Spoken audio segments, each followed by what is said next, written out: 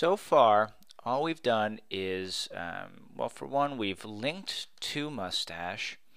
From there, we defined a new variable that is targeting a specific ID, an element's ID for the HTML content inside of there, which is right here.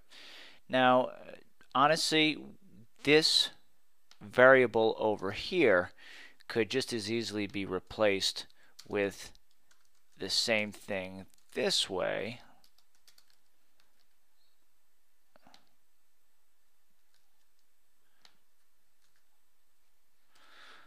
But if we're kind of taking this approach, I feel like it could be better to just do it from a different way, right?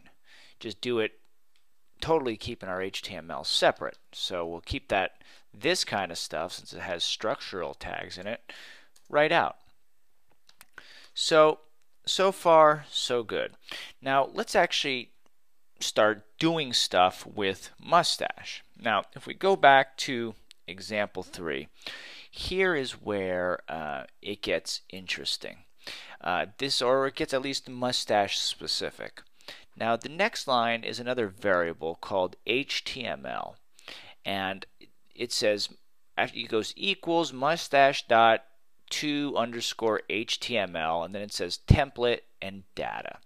So I'm going to copy this line of code and put it right underneath the template variable.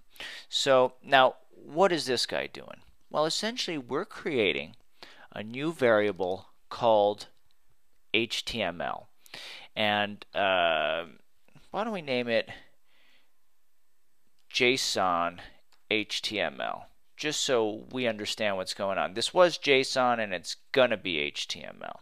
Okay, so this JSonHtml variable all of a sudden equals, now here's a function, and this function is Mustache specific. Now this is what Mustache is going to do. This is the toHTML. This is the method or function that Mustache has to convert the JSON data that we have, that we're getting from our getJSON function up here, and it's going to use our template.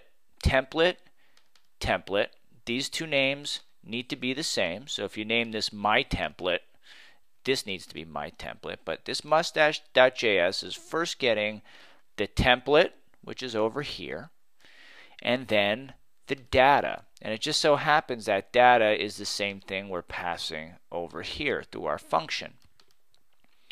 So there you have it. So by this point, two things are happening.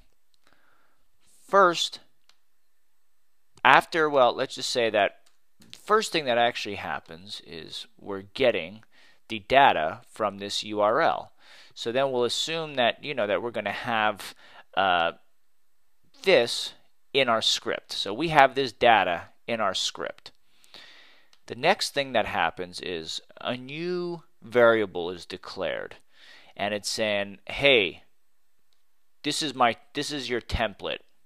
Okay, so now we have two things in the mix at this point. We have this data, I'm referring to the Facebook data, and then we have this template information. So now we have everything we need to feed Mustache in order for it to convert stuff to the way we want it to be. So the next variable that we have is this JSonHtml, and we're going to say, now here's the declaration that's making it happen, mustache.to underscore HTML, and first we're going to give it the two things it needs, the template and the data. So far, so good. So now, since we have everything, next order of business is to actually spit it onto the page. Sort of what we do at the end when we did the string concatenation. We had to append it to something.